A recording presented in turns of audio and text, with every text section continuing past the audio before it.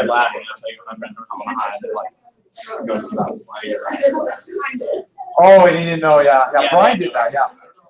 Brian's a clever guy.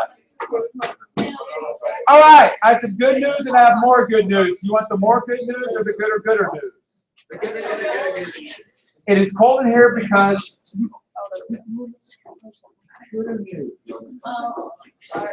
I'll be able to make it colder in here.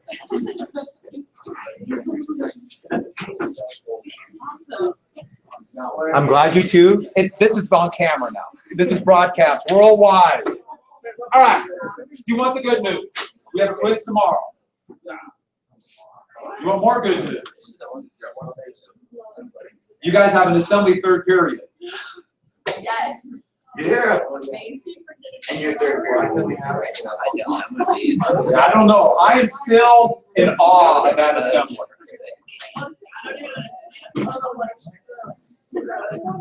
The amazing test that I want you guys so much.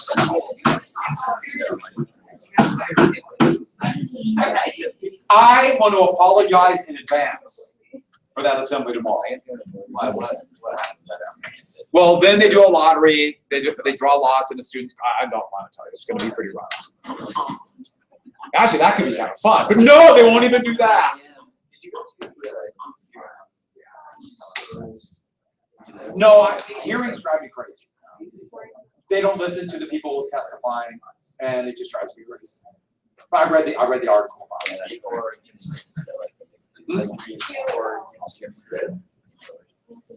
I can understand what their argument is, why they want it, but it would be a financial disaster for them. But I understand completely why they want it. Oh yeah, no, definitely. But they don't have any industry over in East Texas. Their property taxes will, of course, we don't have. All right, here we go. Let's go take your notes out there. No, the good news is you have an assembly and a test. We will have some more document stuff to do. Oh, I started going through the HIP stuff, but I'm not quite done. And this is being recorded now. You said that like 4 times. All righty then. So let's go ahead then, and we are right on the Sherman Antitrust Act, right? Boy, it's light here.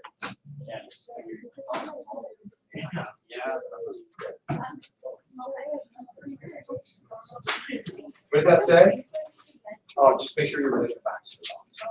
I mean, I know you might have done that, but I'm just reminding you so you. Okay. And so, we got to the Sherman Antitrust, right? No. What did the Sherman Silver Purchasing Act do? It bought all that silver, then did what with the silver? Yeah, put it in basements all over the country. The Sherman, the Interstate Commerce Committee could regulate railroad rates, but what was his problem? It had two problems. One, what? Yeah, didn't have any power. And what was the other problem? Who was appointed to the commission? Very quickly. Railroad. Yeah, railroad. I gave a name for this. What's this called?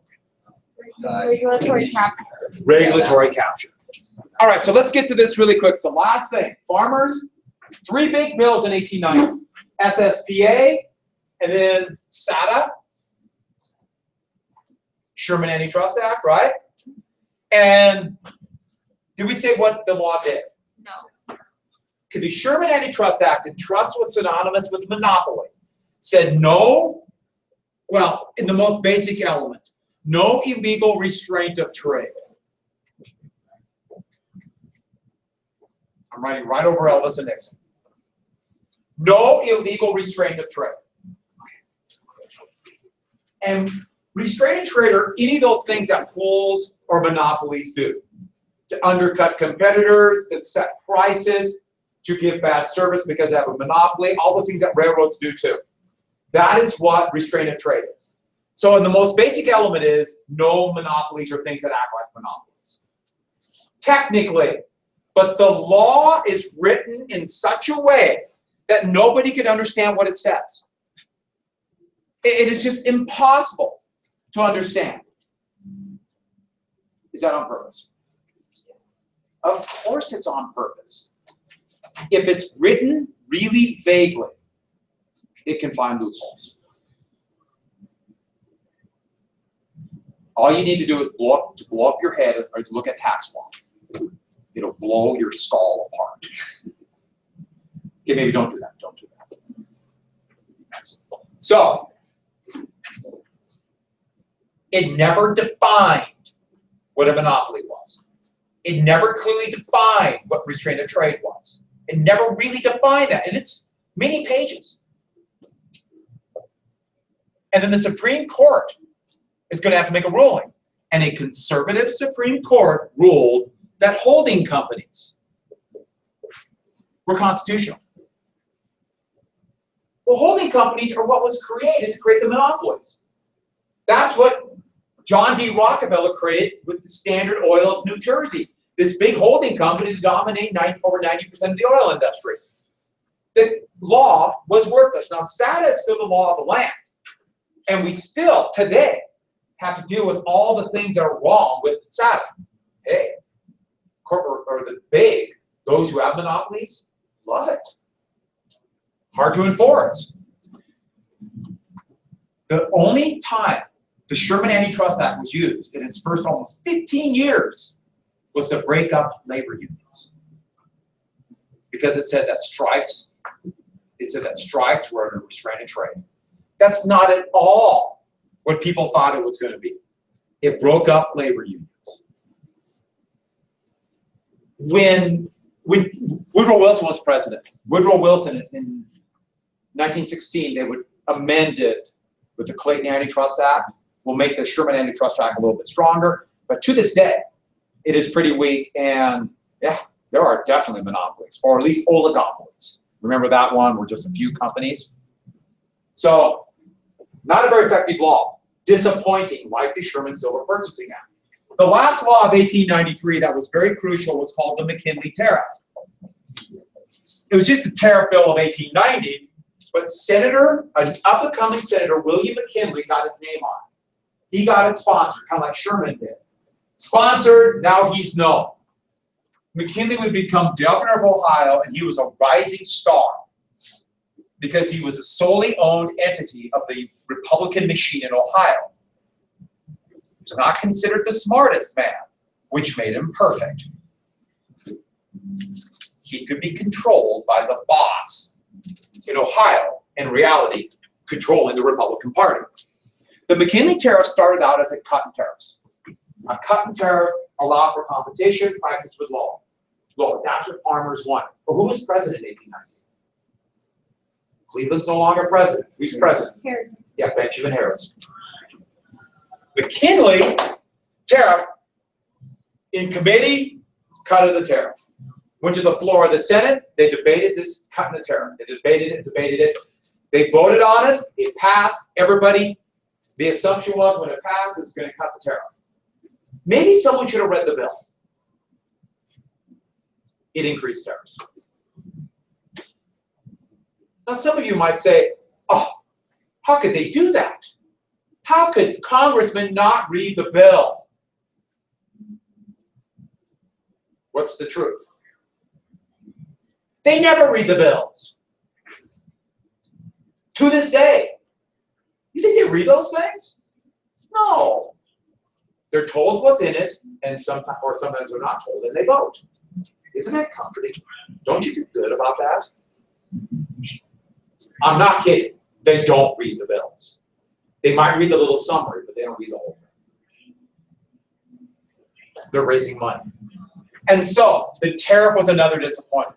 And after these three things, and the realization that the ICC was going to be nothing more than a rubber stamp, that is when a bunch of disparate groups got together and decided, being led by farmers in the plains in the West, and said, we need our own political party.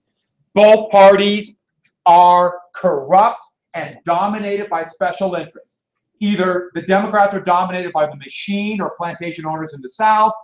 The Republicans are dominated by corporate interests. Our party, it'll be called the People's Party, but everybody called them the Populists. The technical name is the People's Party.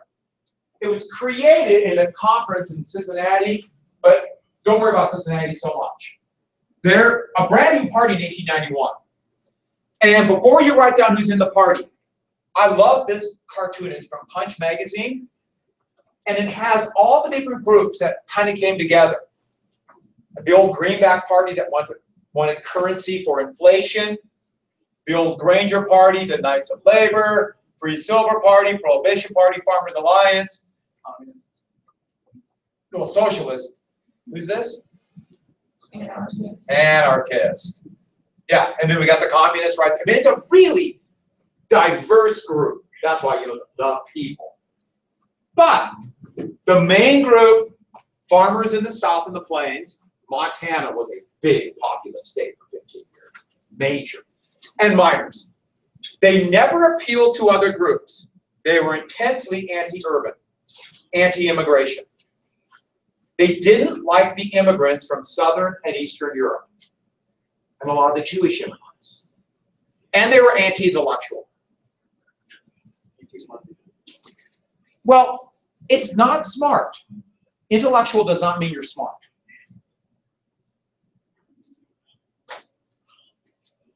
But when they were anti-intellectual, they didn't like these very highly educated people because they believed it's these people that are using that to cheat them. It is these people that are passing the laws like the Sherman Antitrust Act. These intellectuals that get their degrees to fool people. So intellectual does not mean you're intelligent. Actually, it doesn't.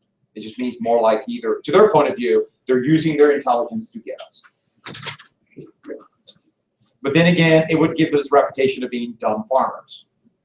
They like to call intellectuals pointy heads. Which I always think is a funny name. Whenever you think of pointy head, I guess all the knowledge is focused on top. You're a pointy head and not a worker. But anti-Semitic was a real problem too. What does anti-Semitic mean? Most people think it's anti-Jewish. It is anti-Jew, but it's also anti-Arab. But the one they cared about are anti-Jew. The Semitic people are to live in the Arabic Peninsula. Jews was more than just the fact that there was a wave of Jewish immigrants that were coming in the 1890s, escaping anti-Jewish policies in Russia. This goes back to medieval Europe. Farmers are in debt. Nobody likes the people they're in debt to, meaning bankers. Medieval Europe, what was the myth that simply was not really true about Jews? They were the cause of everything. They're what? They were the cause of everything. Well, not the cause of everything, but specifically in this context, they're the bankers and they have the money. And so they're manipulating everything. And there were some powerful Jewish banking families, but it's just simply not true. But this kind of prejudice became very, very potent. There was one big banking family, but people believed it. Yeah. What was that one book explaining how everything that went The Protocols of the Elders of Zion. Yeah. Yeah. We talked about that in AP Euro. And there's a lot of very racist statements about Jews that come from about being these miserly people who had all the money. Most of the Jews that came to the United States they were dirt poor farmers in Russia, and they were dirt poor in the United States. And so that is the Populist Party. And they're going to have a convention. And they're going to be active in the election of 1892. And this is big, because in 1892, they're going to meet in the most cosmopolitan town in the United States. I would argue the crossroads of Western civilization. No, not Cincinnati, even more dynamic. When you think about it, I mean, right now, I'm naming this city, all of you have a place in mind. And I can guarantee I would bet everybody, I bet everyone has the same place. Close.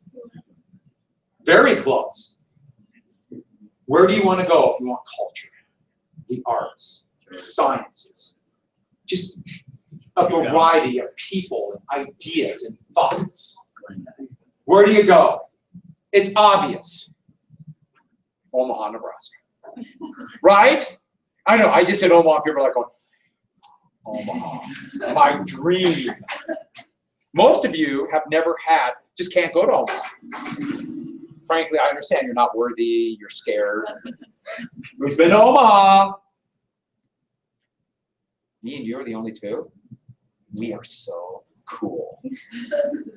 I knew there was something sophisticated about here. Oh, one more thing I forgot. When they met in Omaha, they had an Omaha convention. I love this cartoon because this is a kind of this populist idea that's happening. The big corporations were taking over everything. And there are all these cartoons of different corporate entities, different trusts, they call them, as octopus. So this is Standard Oil. And here it is controlling all parts of the country, including the railroads, controlling people, and what's that? Yeah, the capital, Washington, D.C. And there's a lot of cartoons. We need to get rid of that control by big corporate interests that control everything and get it back to the people. So they went met in Omaha, their convention of the People's Party. They really try to play that we're going to be for the betterment of people. These are the basic elements, their platform. And the first big one is they wanted inflation. They wanted either paper currency or more and more simply free silver.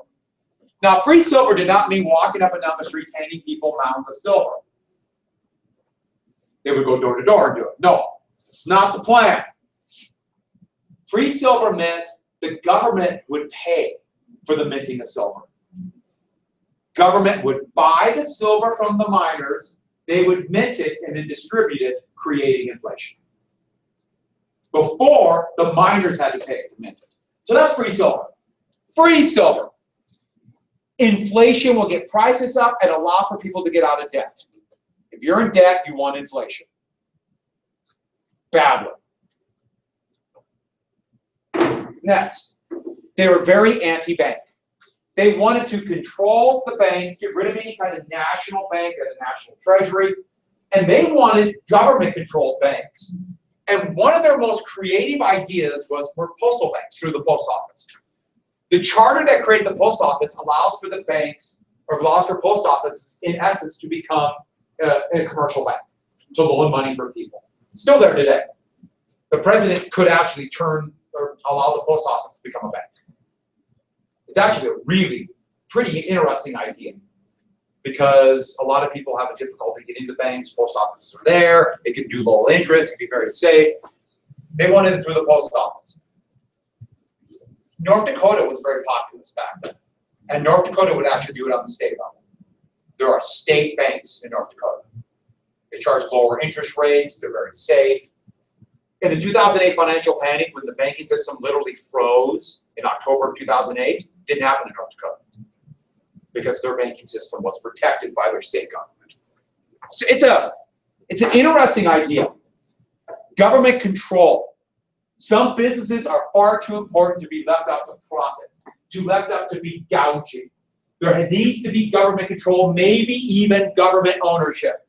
And three of the key industries they talked about were railroads, which makes sense thinking farmers are getting gouged, but then they're pretty clairvoyant. They saw the importance of information, telegraph and telephone. Telephones were brand new, but the idea was they looked at it, only a few will be able to afford telephones, we need to get it to everybody, which is kind of what would happen in the 1930s. The government would help fund cooperative telephone companies to get it to rural areas. They did the same thing for electricity. Direct election of senators. We've already talked about senators chosen by state assemblies. They also wanted a progressive income tax. A conservative Supreme Court made a very curious ruling 15 years before this that banned income taxes. It really is curious because Congress has the power to tax. So they either want to overturn that decision or have an amendment. There would be an amendment in 1913. But there was no income tax. And there are a lot of reasons why they wanted it. But the big thing was most of the taxes hit poor people. An income tax they could hit more fairly. Progressive means what happened to the rate? What happens to rates compared to wealth? Percentage of tax paid. Yeah. The richer you are, the higher percentage of tax. Most taxes are the opposite. The poorer you are, the higher percentage of tax. Most taxes are regressive. Sales taxes are the worst. They're very, very, very regressive. So, a progressive income tax. Now, partially, they wanted to tax where the wealth was. They wanted to tax the profits, which focus on the top because of capitalism. It wasn't being taxed. And so that allowed for this creation of massive fortunes and massive power in the hands of a few. But this is what we have to get down for the progressive income tax. The progressive income tax has another effect for working people. It raises wages. The higher the progressive tax for the very top has a direct effect. So this is what we got to get down. A direct effect. It raises wages for the vast majority of other people. Has everyone got that? It raises wages. Now, you might be counterintuitive. How does raising taxes raise wages? Well, if the highest rates are focused on the top, the people who own business or profit from them, if they get paid huge amounts of money or huge dividends, so they get a bunch of profit as income, it's taxed a lot. So there's an incentive to not pay them as much. If they don't pay them as much, where does that money remain? Where? Well, it eventually will go down to the bottom, but it remains in the company as reinvestment in the company. Reinvestment in the company has the effect in the long run of raising wages for everybody else. If the money stays in the company, in the long run, they will produce more, various things will happen, but wages go up for almost everybody else. If taxes are low on top, they'll pay themselves and keep the money. Just keep it. If taxes are high, it's taxed. It's a disincentive to keep it. The highest wages in American history were from World War II to the end of the 1980s. The highest marginal income tax at that rate was 91%. And people were taking home more pay than ever before. Had more wealth than average people. One of the big things that the wealthy wanted to do is lower the tax rate for them on top. It got lowered in 81, 86. It's now about 37%. Wages are dropping. So what's like your income tax? What's mine? Well, it's marginal, so we're not going to get to the whole income tax, but they're marginal income tax rates. So I pay, my rates are 10, 15, and 28. So most people are 10 and 15. So I mean, you're really not that far off. You're really rich. Mm-hmm. And I'm by no means really rich. I know you find that hard to believe. You know, you high school teachers and all the wealth you flaunt. You know directly. Yeah. Next, they also, for the same reason, want an inheritance tax. Same issue. If you pass off, they want an inheritance on really big inheritances. Not for 95% of the population, just for the really big. Same deal. If you pass on huge inheritance to the two children, the huge ones, it doesn't have any effect of raising anybody's wages. It just becomes an inherited aristocracy. And the country, the United States, was built on this idea of you get as far as your abilities take you, not your parents. Is Montana's $1 million like has to be $1 million before it gets taxed? Montana has no inheritance. No inheritance tax at all. The United States right now is what? First 5 million? The first 5 million is untaxed.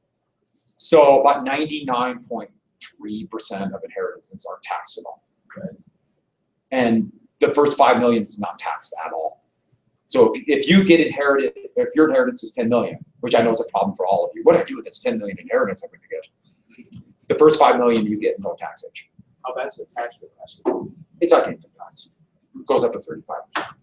And then, oh, don't write social morality yet. I got it out of order. Write down secret ballot. They wanted secret ballots for elections. They wanted people to vote in private so they won't be intimidated by either their bosses or whatever.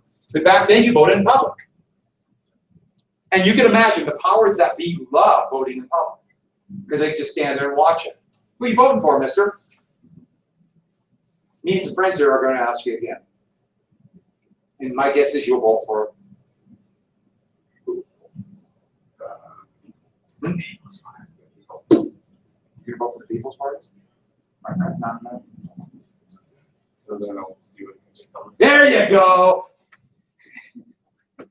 You would too, wouldn't you? Wouldn't stand up. Yeah. Which knee? Which your bad knee? I'm just asking. I don't know. I don't know. Well, they'll figure it out with a hammer. Bang! You didn't scream enough. Must be this leg. Bang! All right. Oh man, it was the first leg we done. Social morality is lies. And they have an overriding philosophy. Social morality. Social morality. And it's this concept that you can't do whatever you want with your property, your wealth. Community has to have, or must be considered. So you can't do whatever, how you pay workers, how you treat your workers, or for that matter, pollution or any number of things. There's a responsibility to the rest of the community. And even though most business leaders do not believe in this, for much of my life, that was the norm. You know, businesses kind of believe, well, you know, we got to kind of pay our workers better. Until the 1980s, and that went away. That's not today.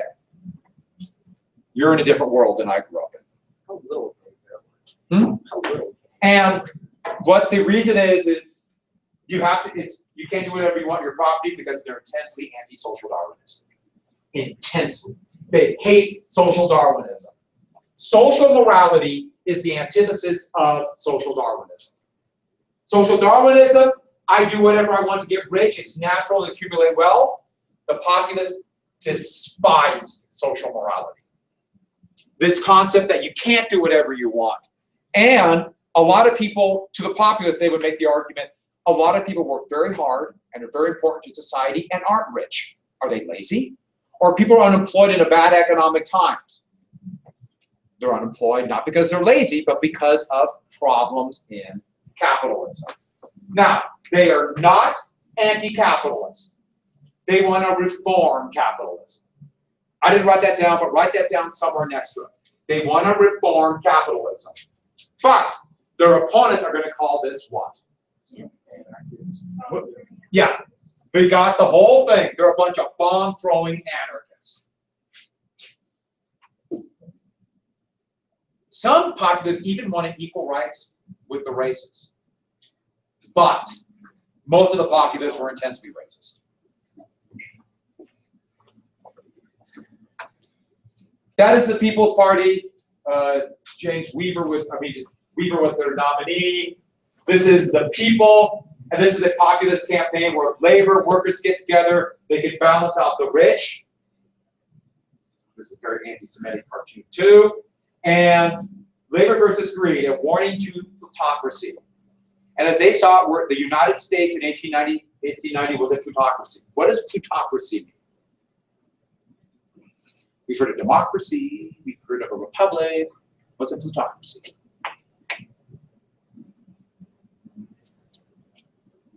That's a plutocrat.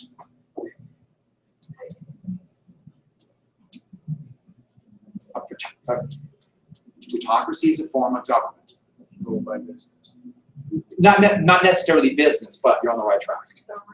Ruled by the rich. A plutocracy is ruled by the rich. And so what they're saying is, we're not a democracy, we're a plutocracy. Yeah. Hmm? Is it Pluto the real god of capitalism? Yeah, that's Hades. Essentially. Okay. So, oh, one more thing. What's a kleptocracy then? Yeah, a government that's basic function is to steal from the people. Russia. Putin is a I'm going to have some former KGB agents visit me. The government that's in Afghanistan that we left is a kleptocracy by definition. So, in the election of 1892 then, it's going to be a very, very unusual election. A third party. Now you can see it on there. Uncle Grover came back again. Uncle Grover as the Democrat. Harrison's the Republican. But Weaver, a candidate for the People's Party. And look how well Weaver did. I mean, literally the party was created at the end of 1891. They got 22 electoral votes, and they did really, really well on state elections. They did really well in Montana. But Cleveland was elected president. Cleveland was elected. And both parties saw Weaver and the People's Party as a threat. But to the Democrats, they were a bigger threat. What was the exponents? The what? The exponents, like 9, 1, 3, 3, 4, 5, 23, 4, 14, 2. Oh, that's just footnotes to say how the votes were split. Some electors in North Dakota, the electors voted, one elector vote, or they split 3 ways, the 3 electors. It's like California finding. They don't, yeah, they only had 9 back then. That's kind of weird, isn't it? In California have 9. How many they have now? 55. How many does Montana have now? You used to have 4, now they have 3. That 3 is the minimum, right? By default. Did we? Wait. Why is 3 the minimum electoral votes? The number of electorates is decided by the number of what? Members of Congress. Montana, every state has 2 members of the Senate, and we have 1 member of the House. Why did we have 4 because of you when that was huge? Montana did grow in population, but they got lost in 1990. Not really that Montana lost population, it's that everyone else gained. So, Cleveland became president, and almost immediately there's a panic. And this one was worse than 1873. And this is actually from an advertisement for a book called The War of Wealth. And remember we talked about boom and bust, overproduction, over-speculation. And the big things, overproduction and speculation in railroads and gold. There were attempts to corner the gold market as other countries went on the formal gold standard like the United States did and Britain had. There was the amount of gold went up in value. People tried to corner the market, the government to pay more. There were all these kind of fake stocks in gold, insurance on wealth. All these crazy things happened. But you have to add one more thing. Cleveland, as president, vowed to change the Sherman Silver Purchasing Act because it was just putting money in, or putting silver in basements. People thought he might coin money. No. What Cleveland did is he signed a bill to revoke the SSPA. Almost immediately, all that money that was going out into the economy to buy silver stopped. That created a shock that led to the panic. Now, the country was already in an economic recession. Panic was probably unavoidable, but once that happened, horrific panic. Within 6 months, the country was in a crushing depression. Absolutely crushing depression. Thousands of workers were unemployed.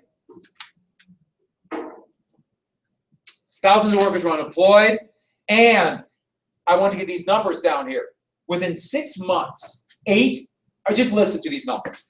Within 6 months, 8,000 businesses closed their doors. 1/3 of all the banks in the United States shut their doors. The unemployment rate, they're guessing on the percentage of unemployment rate, but in urban areas, the assumption was it was between 25 and 30% were unemployed. In some areas, as high as 50%. This was an economic catastrophe. Worse than 1873, worldwide, and has a lot of parallels to your panic. The panic that you got to live through in 2008. A lot of really close comparisons.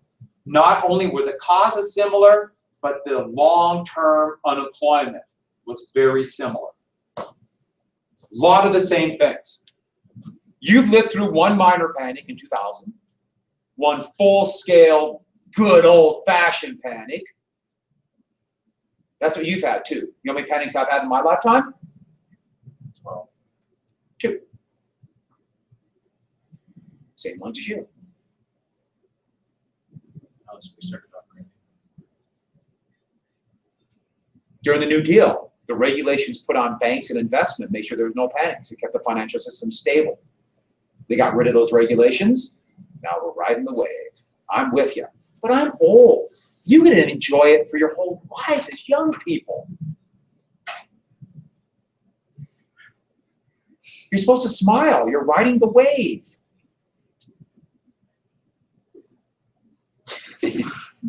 Let's do a wave.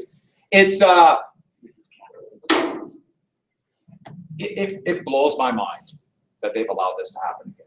Back to this. This was horrific. But then two things happened in 1894 that made it seem not just like a horrific panic, but that the country might literally fall apart. And remember, this is worldwide. So there was rioting and protests and assassinations all over Europe too. But two big events. Number one, I love this cartoon. Here is the idea of panic, depression. And these are all what people thought they had, paper certificates that they thought were worth money, and they're being shoveled into the gutter by panic. That's worth nothing. That would be an awesome Halloween mask. Who agrees? Yeah, right? The Pullman strike. Let's have it dressed like Panic Day. Somebody would call you a terrorist and be jailed. Didn't you have that happen soon? Hmm? Didn't you have that happen soon? Yeah, 2 years ago, someone dressed up as Dress Up Day. They dressed up as Lawrence of Arabia. And somebody said that they were a terrorist. Dressing up as a terrorist. Racking up on stereotypes. Yeah, stereotypes are fun. You don't need to think. You don't need to know anything. And I like stereotypes. And yeah. And then another girl dressed up as Darth Vader. Because we did characters of the 20th century. And her sister's in my 5th grade class. She dressed up as Darth Vader. And so she got stopped in the hallway and said, "You're dressed up as a terrorist. I heard about this." Now, to be honest, Darth Vader kind of is a terrorist. But yeah, it was Mary Nichols' sister. I heard about that. I was not only laughing, but also kind of, I was sad. The Pullman strike. Okay, the Pullman strike. I saved the Pullman strike through here because this is an 1894 strike, and it's at the Pullman Railway Carriage Company. So this is a Pullman dining car. The Pullman Company made first-class cars, railway cars, carriages they call them, for trains. So they had the fine dining chairs and the cars and the luxury first-class seating for trains. They were still making money. Their profits did go down in the panic, but they were still making money. But if they're making money, but there's a 25% unemployment, what did the Pullman Company do to their workers? Lower wages. Say it again. Lower wages. They lowered their wages and raised prices in the company town. Why? Because they could.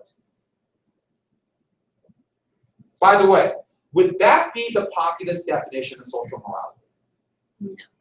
Would that be what the populace would think be social morality, or would the populace think that's probably not very moral?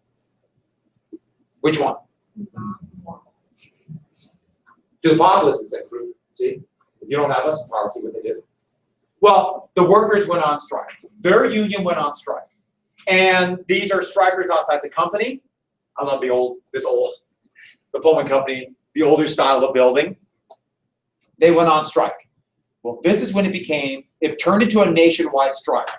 When Eugene Debs, remember we mentioned him before, and the American Railway Union, he was the head of the American Railway Union, the biggest union of railway workers. Debs joined the strike. It's actually called, they would refuse to cross the picket line.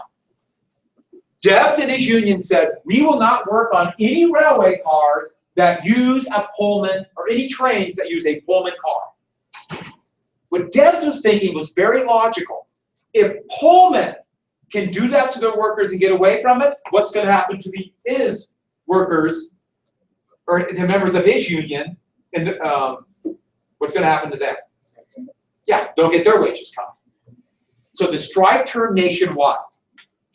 Well, the governor of Illinois, where the center of the strike was, refused to send the troops out. The company was shocked.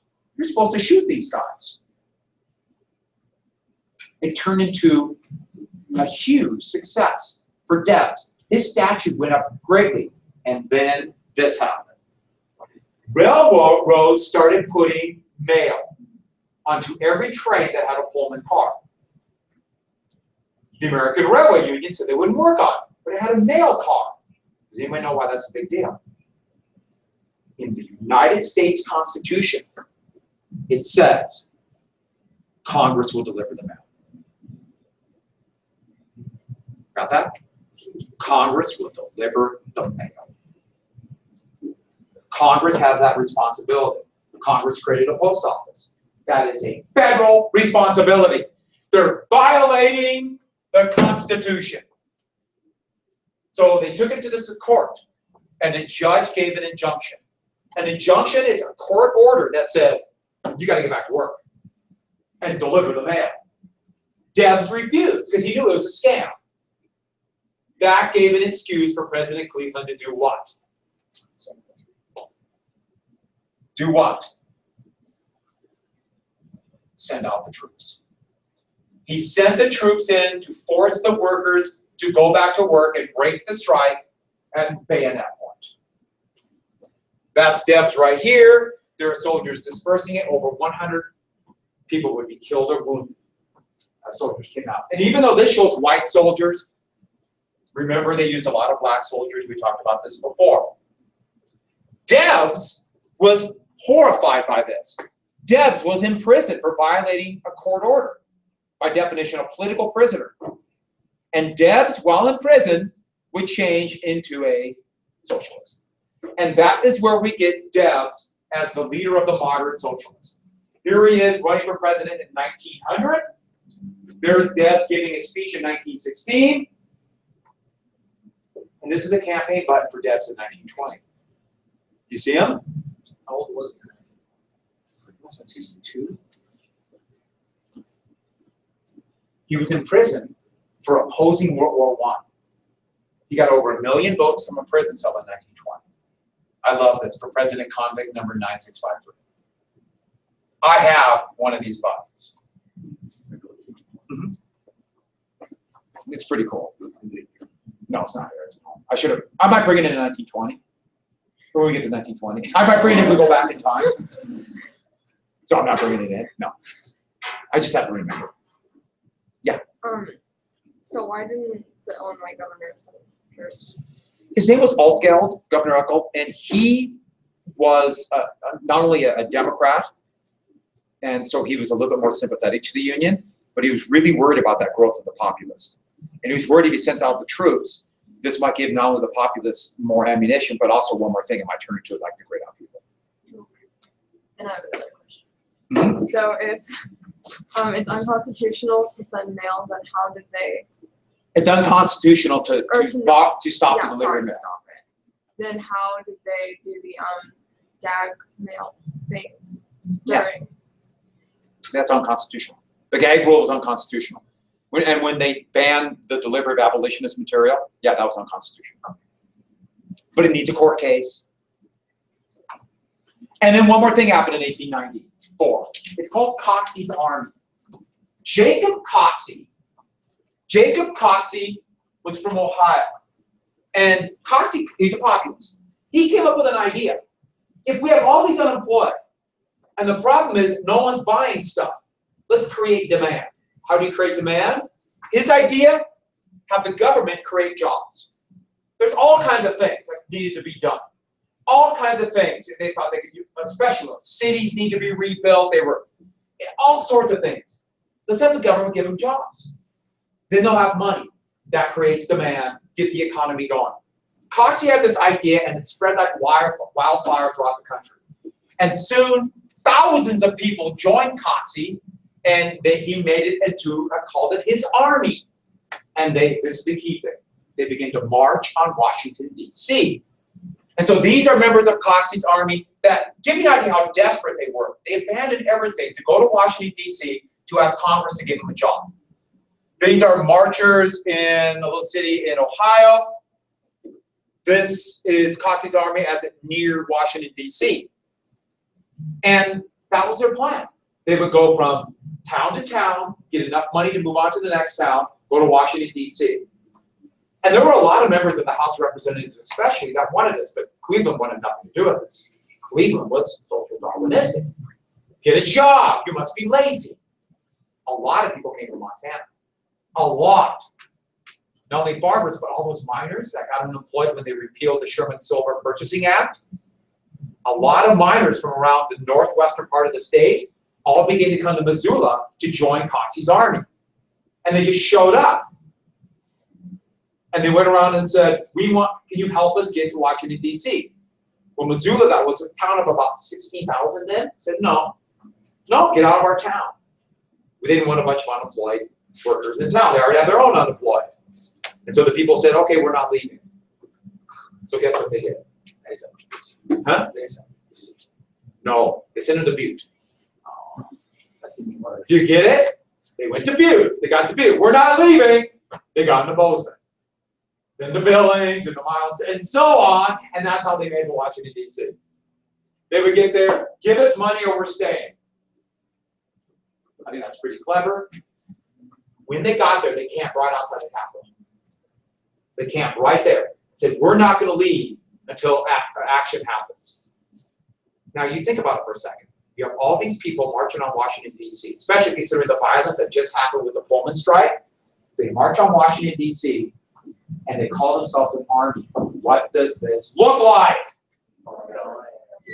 This is like revolution. Everybody's big fear. Now, as it turned out, they were most certainly not revolutionaries. These are desperate, hungry people who want to work. And how they got rid of them was ingenious and, I would argue, cruel. They camped on the front lawn or the lawn near the White House and the Capitol. So Congress passed a law saying you can't walk on the grass. The next morning, arrested them all.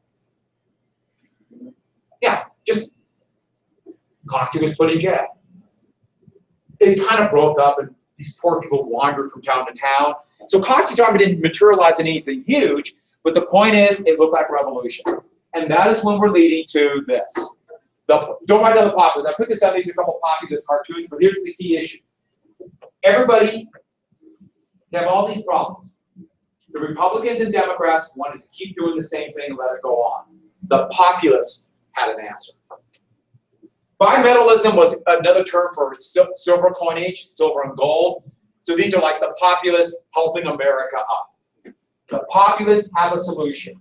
Everybody thought, for good reason, 1896 might be the year of the populists. So let me get to this really quick. So the election of 1896. 1896 was one of the most important elections in American history. Every 36 years is one of these elections that show how the country was dramatically changing. 1860s, Lincoln. 1896, this election we're doing right now. 1932 is FDR. 1968 is Nixon. I don't like Nixon. That's the only one I'll tell you I do not like, and I have a very good reason why. We'll get to it. So, what this cartoon is, the populists thought they would win most of the country. They figured the other parties would be here. And so what it says is, the silver dog with the golden tail. Do they want the coinage of silver? Will the tail wag the dog or the dog wag the tail? Or will this section here that will vote for the Republicans and the gold standard win? That's the creepy dog. And last thing for today. Last thing. The election came down, all these big issues came down to something very simple. Gold meant conservative, silver meant liberal wasn't quite used yet, but more liberal. Quick quiz tomorrow will be no more than 30 questions, I promise you. In fact, I can guarantee you it will not be over 100 questions. You can take that to the bank.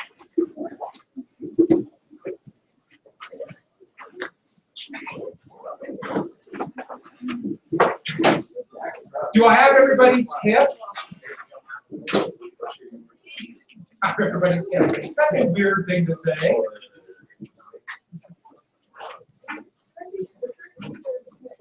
I'll study all. I'll study all.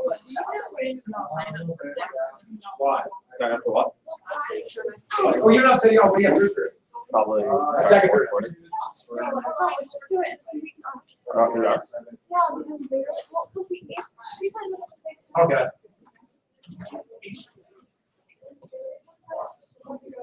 Now I'm glaring at you.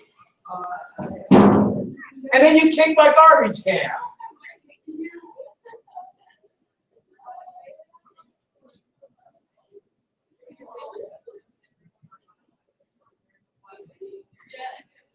This is the second day I've caught you lurking in my hallway. I've caught you listening in this hallway also.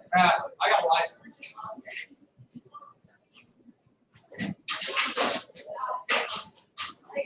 Show me.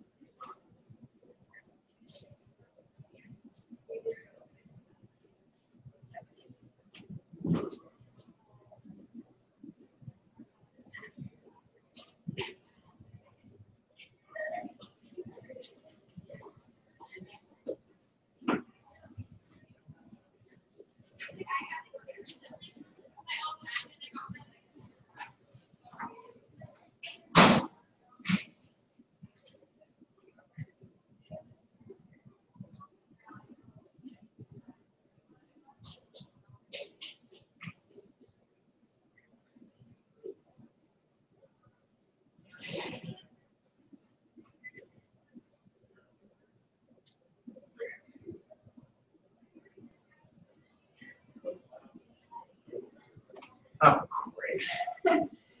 Want to take a quiz? Not really, but I mean, Half sheet of paper. half my grade. It's only fair. Can you argue against that? Not really. What am I looking for?